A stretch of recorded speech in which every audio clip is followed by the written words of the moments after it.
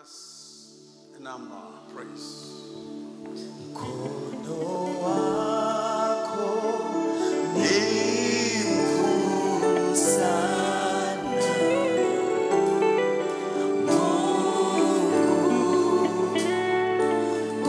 unaishi. Mkono wako ni mkuu sana,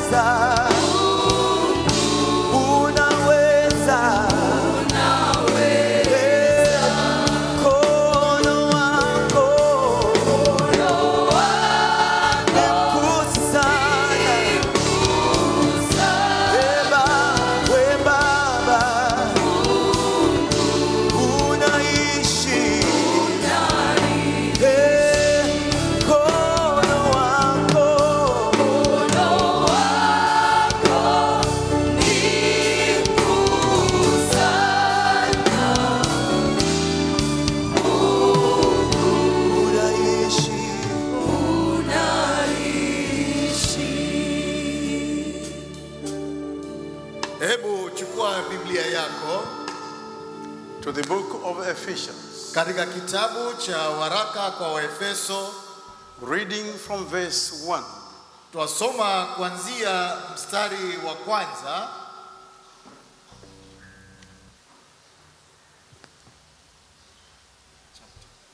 Chapter 3.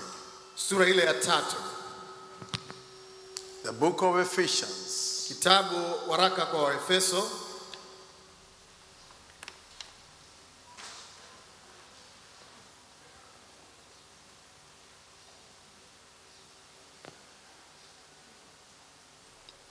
Reading from verse 1. Twasoma kuanzia mstari ule wa kwanza. For this cause I, Paul, the prisoner of Jesus Christ for you Gentiles, if indeed you have heard of the dispensation of the grace of God which was given to me for you, how that by revelation he made known to me the mystery, as I have briefly written already, by which, when you read, you may understand my knowledge in the mystery of Christ, which in other ages was not made known to the sons of men, as it has now been revealed by the Spirit to his holy apostles and prophets, that the Gentiles should be fellow heirs of the same body and partakers of his promise in Christ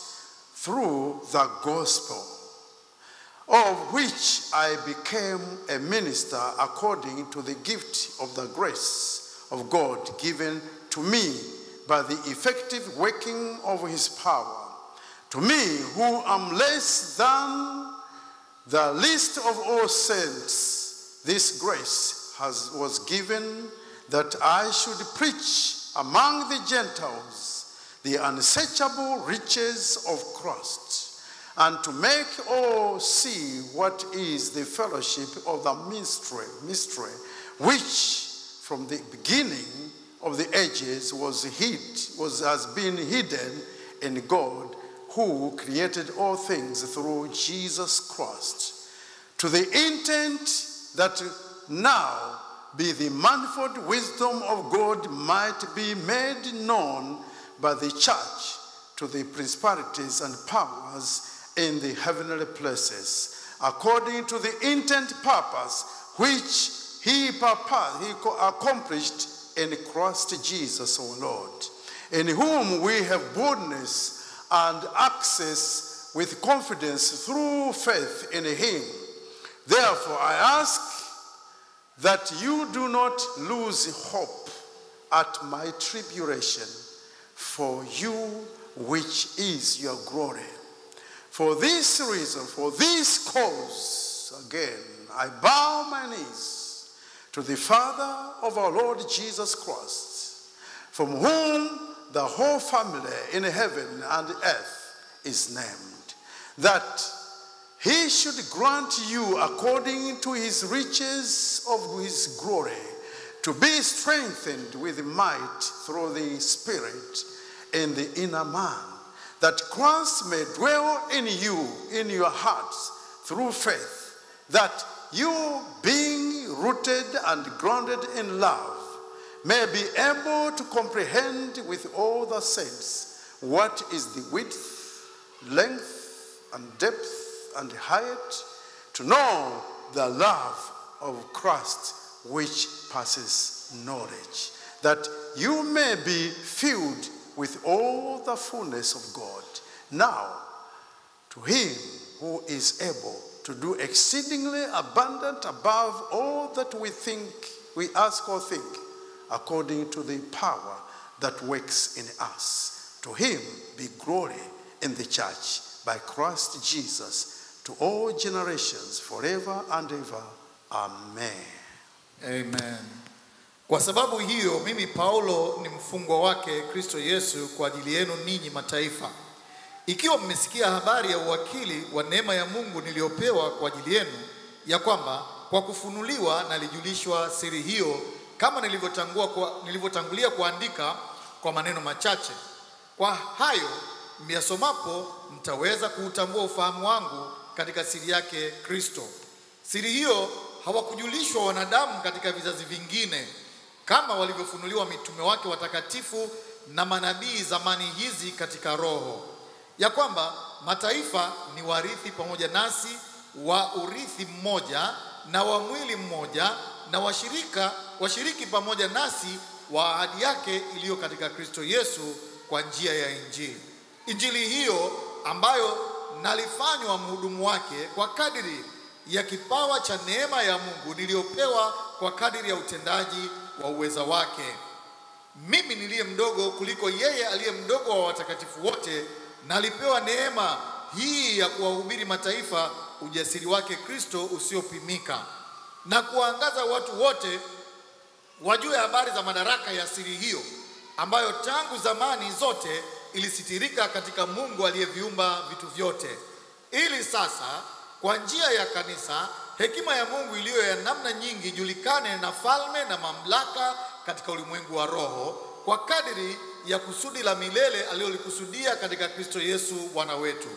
Katika yeye tunao ujasiri na uwezo wa kukaribia katika tumaini kwa njia ya kumwamini. Basi naomba msikate tamaa kwa sababu ya dhiki zangu kwa ajili yenu zilizo utukufu kwenu. Kwa hiyo nampigia Baba magoti, ambaye kwa jina lake ubaba wote wa mbinguni na wa duniani unaitwa, awajalieni kwa kadiri ya utajiri wa utukufu wake kufanywa imara kwa nguvu kwa kazi ya Roho wake katika utu wa ndani. Kristo akae mioyoni mwenu kwa imani, mkiwa na shina na msingi katika upendo, ili mpate kufahamu pamoja na watakatifu wote jinsi ulivyo upana na urefu na kimo na kina, na kuujua upendo wake Kristo upitao ufahamu, kwa jinsi ulivyo mwingi, mpate kutimilika kwa utimilifu wote wa Mungu. Basi atukuzwe yeye awezaye kufanya mambo ya ajabu mno kuliko yote tuyaombayo au tuyawazayo, kwa kadri ya nguvu itendayo kazi ndani yetu. Naam, atukuzwe katika kanisa na katika Kristo Yesu hata vizazi vyote vya milele na milele. Amina. Let us pray. Tuombe. Father, we thank you Baba, twakushukuru for the reading of your word. kwa kulisoma neno lako.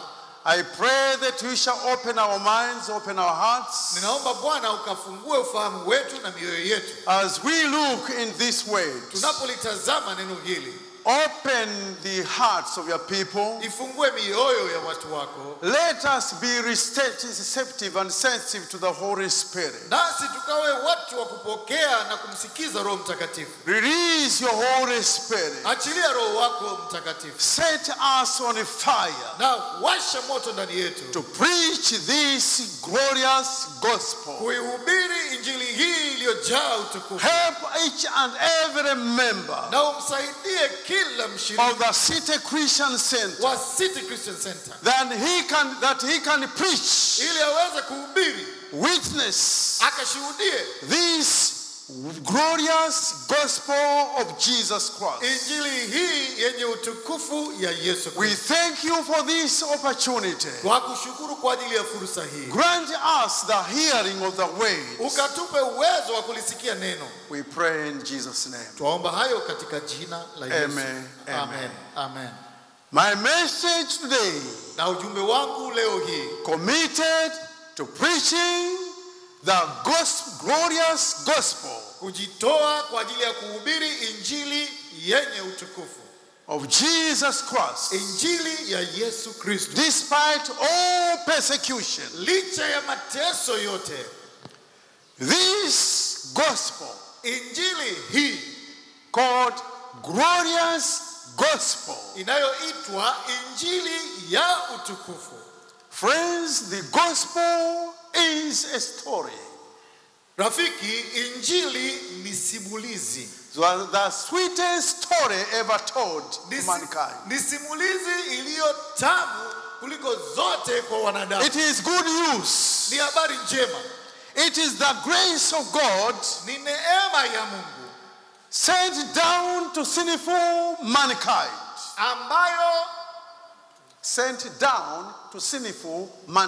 ambayo ilipelekwa kwa mwanadamu mwenye dhambi. It is the story, all right. Ni sawa, ni simulizi. But don't forget that this son of God, this story is about the Son of God. Lakini usisahau kwamba simulizi hii yahusu mwana wa Mungu. It is the story of the one who slept in the air, open air. Ni simulizi ya yeye aliyelala nje tu. And his hair kissed the morning dew. Na nywele zake zikaloweshwa na umande wa asubuhi. Hallelujah. Hallelujah. And yet for him, Lakini hata hivyo kwake yeye, the heavens were open. mbingu zilikuwa wazi. A voice of God thundered from heaven. Na sauti ya Mungu ikanguruma toka mbinguni. This is my beloved son. Ikisema ya kwamba huyu ndiye mwanangu mpendwa Hear wangu. ye him. Msikieni yeye. Hallelujah. Hallelujah. Brothers, some sermons are made. Na wapendwa, baadhi ya mahubiri yameandikwa. Others are born. Lakini nyingine zimezaliwa. Some we work Na wengine tunafanyia kazi. we work at long and hard. Na wakati mwingine tunafanyia kazi kwa juhudi na Some muda we mrefu. throw all together. Na Some we just throw all na together. nyingine tu tunawarushia tu watu. Others are born Na kuna nyingine mahubiri out yamezaliwa. of the touch of God Na mengine yametokana na mguso that is deep and moving. ambao unaenda katika kina na This unagusa is watu. the story of his glory of Jesus Christ. Na hii ndiyo simulizi ya utukufu wake Yesu Kristo. The story tells us Na simulizi hii inatuambia of the fall of man juu ya anguko la mwanadamu. and tells us Na inatuambia how and by what methods na kwa namna gani na kwa mbinu ipi we can be delivered. twaweza kukombolewa. The story makes one sing in the death chamber. Makes one sing in the death Na chamber. simulizi yamfanya mtu aimbe wakati amehukumiwa kunyongwa. And praise God in the darkest point. Na kumsifu Mungu katikati ya giza kinene. This is the story that has caused men and women to cast aside their lives that in order to proclaim the glorious news, good news. Hii ni simulizi ambayo imewasababisha waume kwa wanawake kuyasahau maisha yao ili waweze kuhubiri habari hii njema. And to tell the world Na kuambia ulimwengu that man has been redeemed from the fall. Mwanadamu ana ukombozi kutoka katika anguko lake. That he has a hope Na kwamba lipo tumaini that reaches beyond the present time. ambalo linavuka mbali zaidi ya wakati wa sasa. The centuries have come and gone, Maana karne zimekuja na kupita, but they have not diminished lakini kamwe the glory of the story. ule utukufu wa simulizi hii. And Jesus Christ Na Yesu Kristo is still the one who causes the hearts of men to rise up, bearing a banner that declares Jesus Christ is the Savior of the dying world. Yesu Kristo ndiyo yeye anasababisha mioyo ya watu kuinua bango linalotangaza ya kwamba Yesu Kristo ndiye mwokozi wa ulimwengu. Hallelujah. Hallelujah. In the book of Ephesus, Katika kitabu hiki cha Waefeso, this epistle was written by the Apostle Paul. waraka huu uliandikwa na Paulo mtume. He was in prison in Rome. Alikuwa jela kule Rumi. He says, Paul, a prisoner of Jesus. Anasema ya kwamba Paulo mfungwa wa Yesu. Not Paul, a prisoner of Nero. Na sio Paulo mfungwa wa Nero. And look at these words. Hebu sikiliza maneno yake. The first three words Hebu haya maneno ya kwanza have touched my heart so deeply today. yamegusa sana moyo wangu leo. These three words. Maneno haya matatu. He says, for this cause, Anasema kwa sababu hii, for this reason. na kwa sababu hii. These words have gripped my heart so much this morning. Maneno haya yameukamata moyo wangu sana sana asubuhi. Brothers, if you want to know the answer, Na wapendwa, kama mwataka kujua jibu, just uncover the cause. hebu funua tu ile sababu. Get hold of it.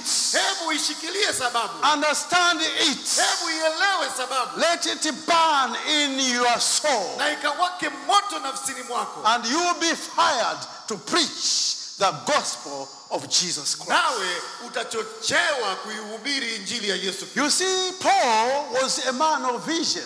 Paulo alikuwa ni mtu wa maono. He was gripped with a divine revelation. Alikamatwa na ufunuo ule wa kimungu. With a truth. Na akakamatwa na kweli. That many of those who were his fellow apostles kwamba wengi ambao walikuwa ni hirimu zake au mitume wenzake did not as yet understand. Bado hawakuwa wameielewa. Then watch him, the Apostle Paul, as he marches down through this chapter 3. Hebu mtazame Paulo mtume anaposogea katika sura hii ya 3. The revelation of the Almighty God Ufunuo utokao kwa Mungu Mwenyezi is poured umemiminwa out from his heart. ndani ya moyo wake. And finally he made his way Na hatimaye akapata njia yake to the 14th verse. na kuishia mstari ule wa And 14. once again we see this cause. Na hapa anasema ya kwamba tunaona ile sababu. For this Na cause kwa sababu hiyo I bow my knees nampigia Baba and magoti proclaim Jesus na kumtangaza to Yesu be the answer to the need of the suffering mankind. kuwa jibu la mahitaji ya wanadamu wanaoteseka. Then I understood Paul a little bit better. I understood Paul a little bit better. Nimeweza kumwelewa Paulo zaidi kidogo. I understood his willingness to suffer Nimeuelewa utayari wake wa kuteswa and to lay down his life na kuyatoa maisha yake for the sake of ni Christ. kwa ajili tu ya Kristo.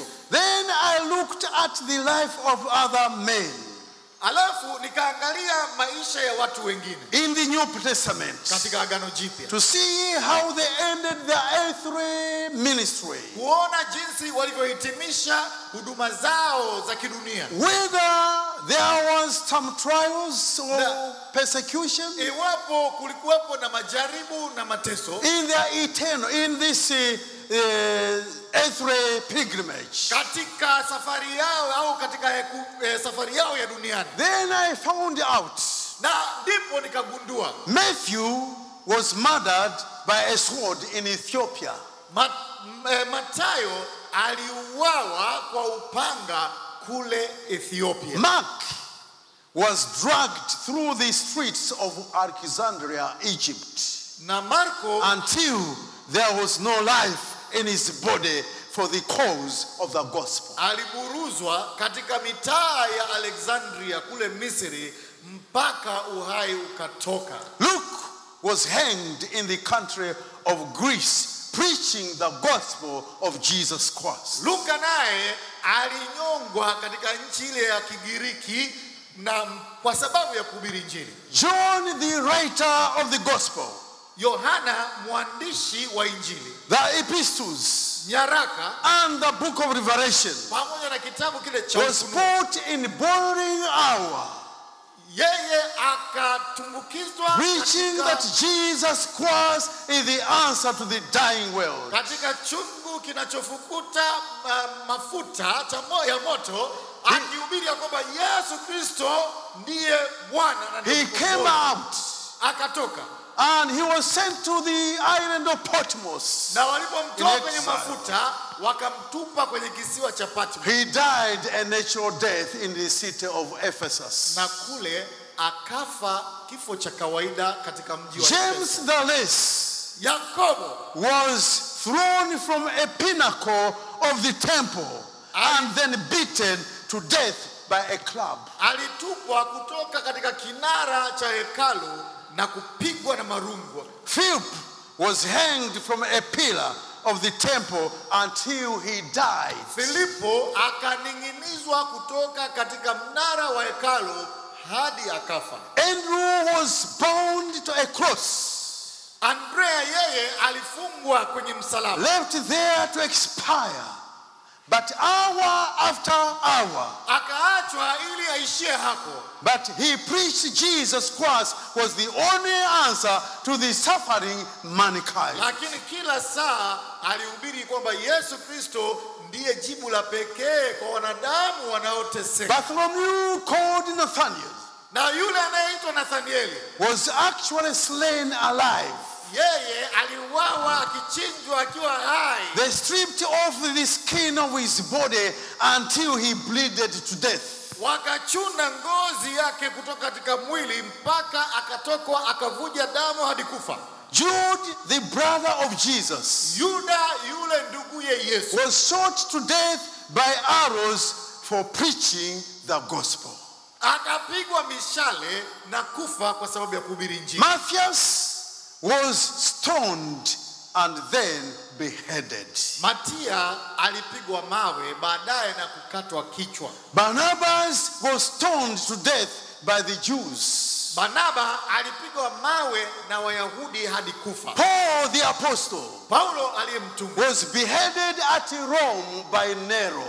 alikatwa kichwa kule Rumi na mfalme Nero. Peter Petro was crucified with his head down alisulubiwa miguu juu na kichwa kikiwa because chini, he did not want to be crucified in the same manner his Lord was saying, I'm not worthy.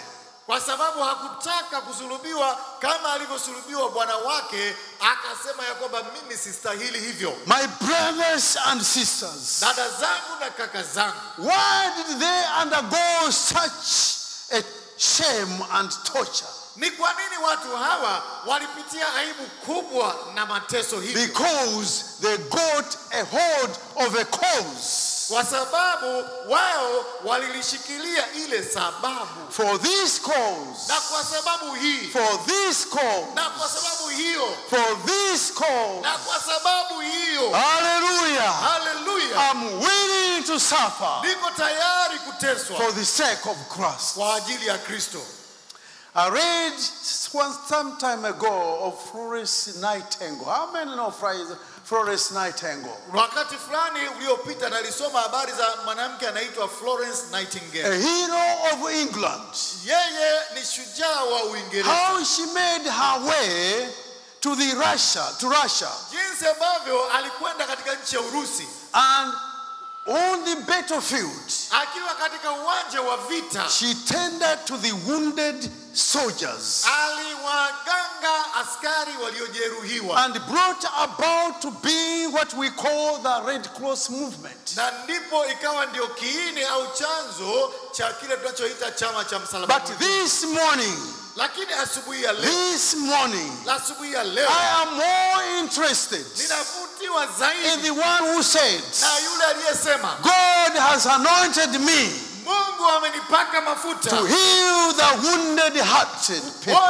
wale waliovunjika moyo. The great Anderson, working all night and day, became, because of the cause and commitment, he used his brain, his hand, and discovered a light from electricity. Anderson, yeah. Huyu Anderson alitumia utaalamu wake na akili zake zote akabuni umeme. Yes, light from electricity. Na umeme kwa ajili ya kuleta taa. But this morning, lakini asubuhi hii, I know of him najua yeye who said, ambaye alisema, I am the light of the world. Mimi ndiye nuru ya ulimwengu. And he that follows me, yeyote anayenifuata, we shall not walk in darkness, hata kwenda gizani, because they shall have the light of life. Kwa sababu watapata nuru ya uzima. This is John 8 verse 12. Na John 8 chapter 8. Yohana sura ya 8 mstari wa 12. Oh, it is interesting na ni jambo lenye kuvuta to follow the works of the geologists, kufuatilia matendo ya wale wataalamu wa miamba, as he examines the strata, wakati akiangalia matabaka ya ardhi, of the rocks, matabaka ya miamba, trying to determine their ages, akijaribu kuangalia umri wake. But this morning, lakini asubuhi hii, I'm more interested ninaguswa zaidi in the rock of ages, na yule mwamba wa milele. And I have found him. Nami nimempata. I've laid my foundation upon him. Nami nimeweka msingi juu yake. The winds may blow, pepo zaweza kuvuma, the floods may come, mafuriko yakaja, but my foundation shall be secure. Lakini msingi Hallelujah. utakuwa salama. Hallelujah. What is this story? Na simulizi hii ni nini? It is the story of the glory of Jesus. Ni simulizi ya utukufu wa Yesu. It is that story that bridges eternity and eternity. Na ni ile simulizi ambayo inajaza umilele hadi umilele. My brothers and sisters, Kwa hiyo ndugu zangu wapendwa, we have life eternal. Tunao uzima wa milele. And whatever happens to this physical body, na lolote liwalo juu ya mwili huu, thank God we can live on and on and on and on in the presence of the wonderful Lord Jesus Christ. Mungu na ashukuriwe kwa sababu twaweza kuendelea kuishi na kuishi milele na milele na milele mbele za uwepo wa Bwana wetu wa ajabu Yesu. Hallelujah. Hallelujah. Paul says, for this cause. Paulo anasema kwa sababu hii. Listen to me. Hebu nisikize. He is speaking to a church in Ephesus. Anena na kanisa kule Efeso. He is in prison. Lakini yumo gerezani. Why is he a prisoner? Kwa nini amekuwa mfungwa? Why is he in chains? Kwa nini amefungwa minyororo? Because he became an ardent exponent of the great cause. Jesus, who died for you, has been raised from the dead. Kwa sababu amekuwa mtangazaji wa mstari wa mbele juu ya Yesu yeye yule aliyekufa na kufufuka kutoka katika wafu. Not because he was out of God's will, Na si kwa sababu hakufanya mapenzi ya Mungu, but because he was in the perfect will of God. kwa sababu alikuwa katika mapenzi kamili ya Mungu. He was a proclaimer of a great cause. Alikuwa ni mtangazaji wa ile sababu iliyo kuu. Apostle Paul, what about your regress? How about your regress? Na Paulo, Mabaya. tuseme nini juu ya adha zako na majuto yako? How has the mighty fallen? Imekuwaje wenye nguvu wakaanguka? Look where you were before you were enlisted.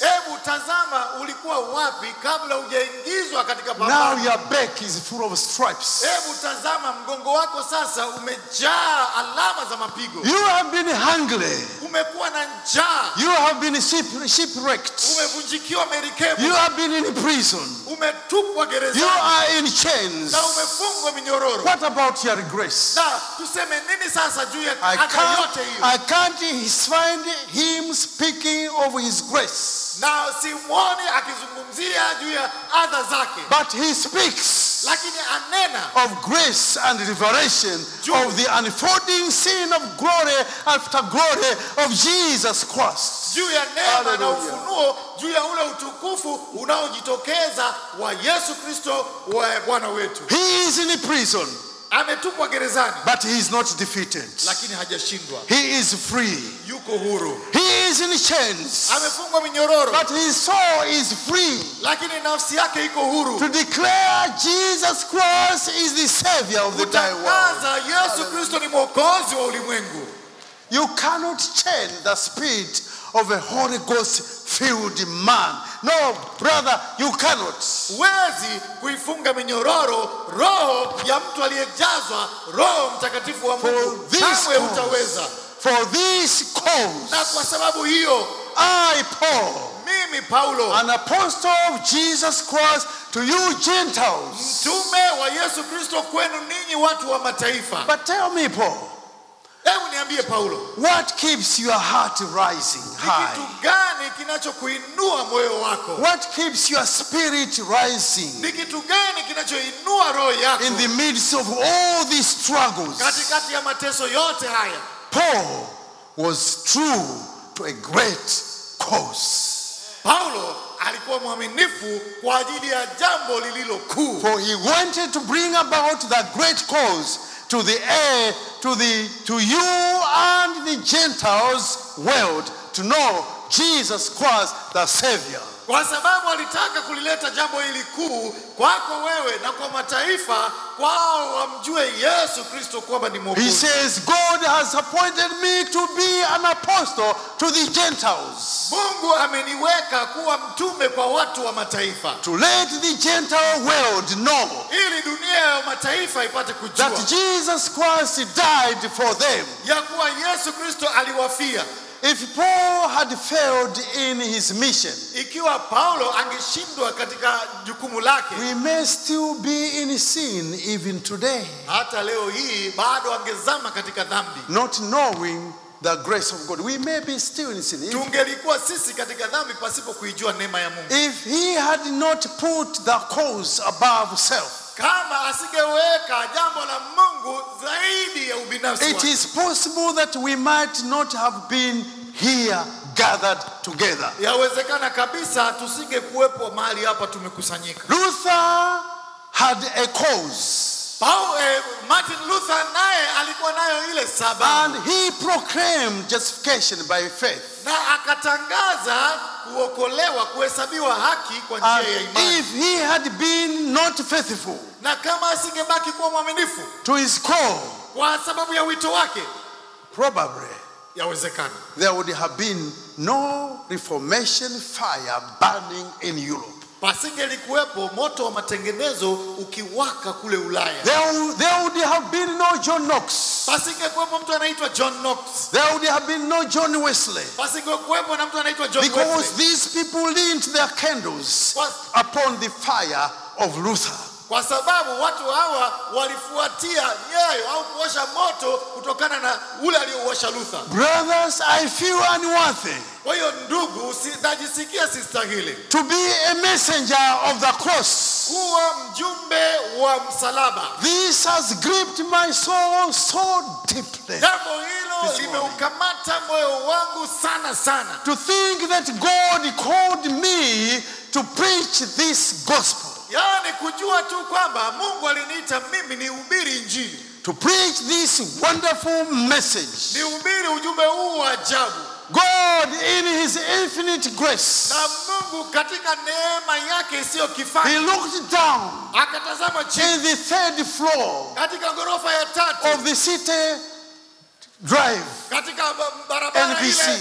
Siku hizi tunaita Sokoine Drive. And so a young man is his banking career. Akamwona kijana katika taaluma yake ya benki. And said, Ranwell, akasema Ranwell, I've got a higher job for you. Ninayo kazi kubwa zaidi kwa ajili yako. I've got a promotion for you. Nina cheo cha kukupa. A great position for you. Nafasi kubwa kwa ajili yako. You are going to be a preacher. Utakwenda kuwa mhubiri of the glorious gospel of the great God. Wa injili ya utukufu ya Mungu mkuu. In 1993, I graduated from Nairobi University. 1973.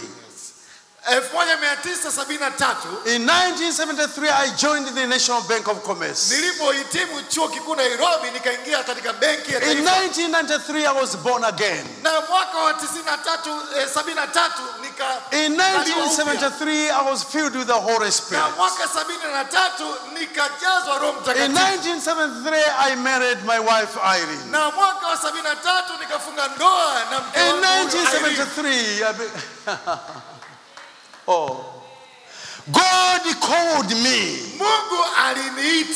to preach this great news. To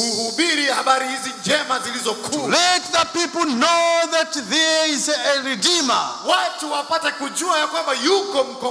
is greater than all their problems,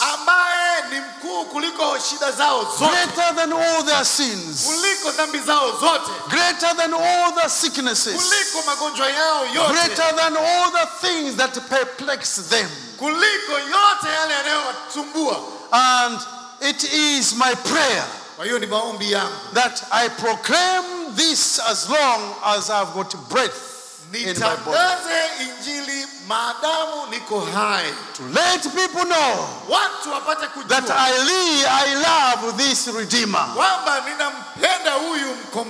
I want to impart this vision to you as well.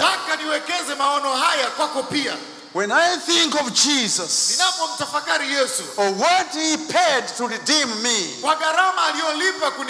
and to redeem you, any sacrifice we might have ever made is no sacrifice. Oh, my friends, never have you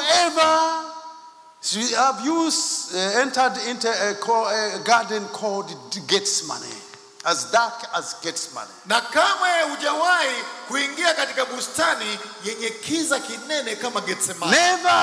in your life will you be ever wounded so deeply as a man with a pierced side. Never. With a pierced side. Yes, your neighbors may ridicule. In 1973, when I was born again, I had a friend in Canada called Mwenisongole. And he sent Mwakisara, one of our friends called Mwakisara. When he heard that I'm born again,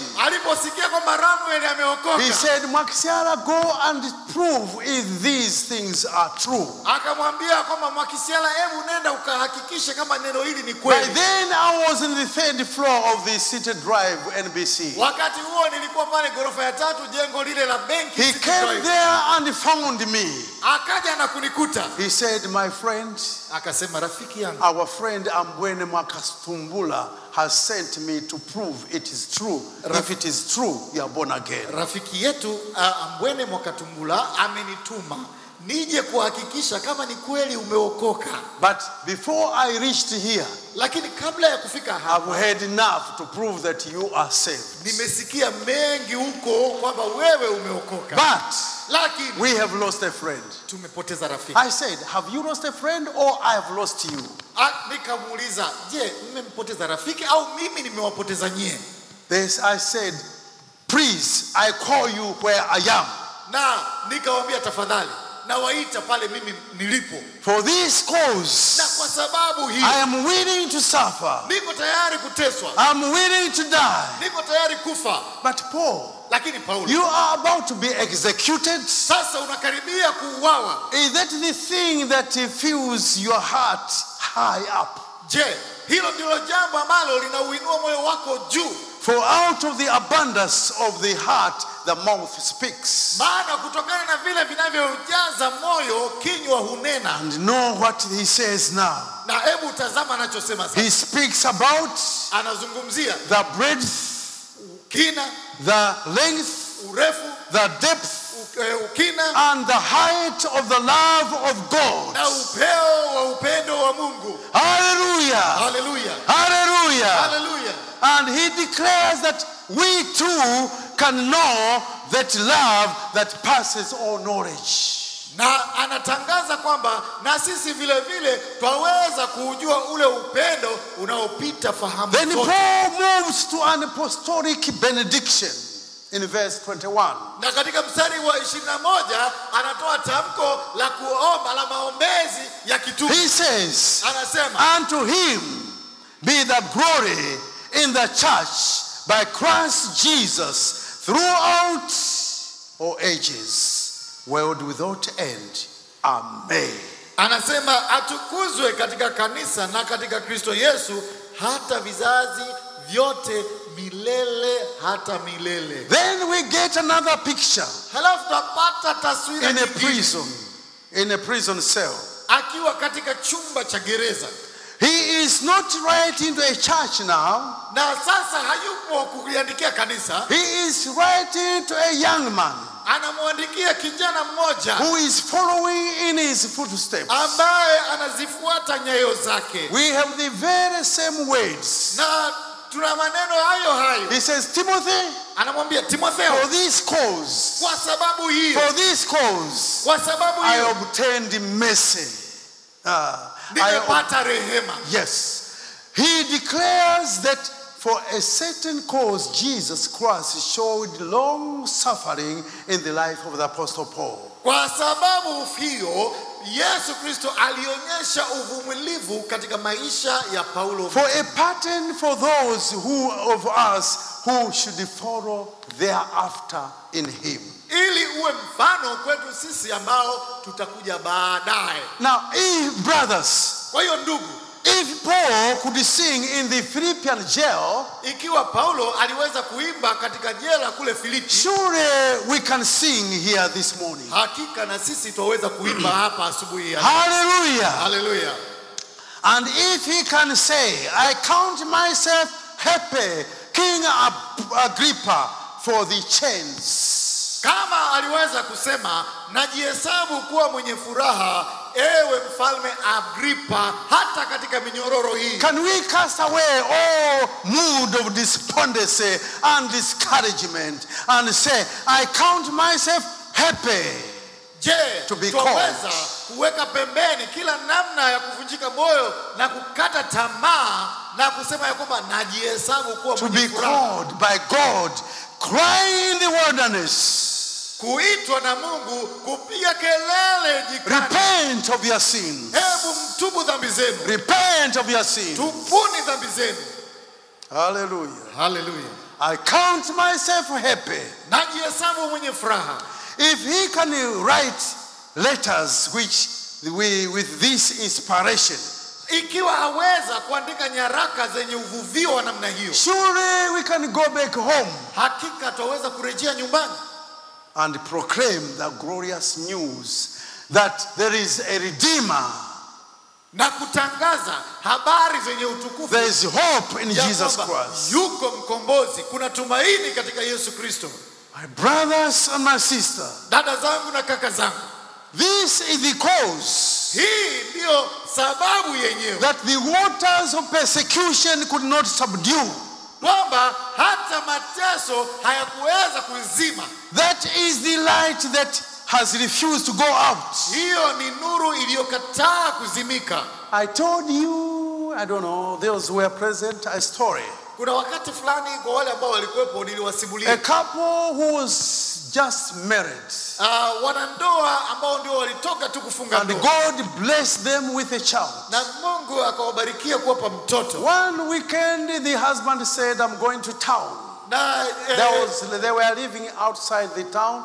And he said, I'm going to the town. Walikuwa wakiishi nje ya mji. Kwa hiyo mwishoni mwa juma wakati fulani akamwambia mke wake na kwenda huko mjini to buy some provisions. Ili ninunue mahitaji. Yes, he went over there. Akatoka na kwenda huko. But he didn't return in time. Lakini yule baba hakurejea kwa muda mwafaka. But during the course of the day, na wakati wakutwa hiyo nzima, the wife began to walk around. Yule mama mke akaanza kuzunguka to her dismay. Na kwa mfadhaiko sana. She fell in a well that has been dug open. Kwa bahati mbaya akajikuta amedumbukia katika kisima kilichokuwa wazi. And to her surprise, na kwa mshangao, water began to rise. Maji yakaanza kupanda. To the knee points. Yakafika kwenye magoti. And to the waist points. Yakafika kwenye kiuno. Then she raised her baby. Ndipo wakati amemshika yule mtoto akamuinua juu. In those hands. Katika mikono hiyo juu. And backed herself against the wall of the well. Na akaegama katika ukuta wa kisima. And the water continued to rise. Maji yakaendelea kupanda. Higher and higher. Yakapanda juu na juu zaidi. Until mpaka she was completely submerged. Akawa amezamishwa kabisa. And died. Na akafa.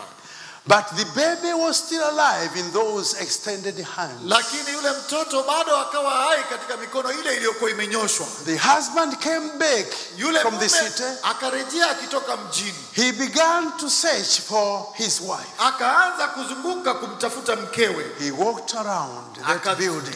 Tembea katika jengo. He heard the cry of the baby. Akasikia kilio cha yule mtoto mchanga. He went there. Akatoka na kwenda. He found his wife has died. Akakuta mke wake amekufa. But the baby, lakini mtoto, is still in those extended hands. Bado yuko katika mikono ile iliyonyoshwa. Still alive. Akiwa hai. And he called neighbors and friends. Akawaita majirani na marafiki. They took off the baby. Wakamchukua mtoto from the water. Kutoka katika maji. And they arranged for the funeral. Na wakaandaa maziko. One who was in charge of the funeral, na yule alikuwa msimamizi wa mazishi, he came to the husband. Akamwendea yule baba. He told him, akamwambia, we have one problem. Tuna shida moja.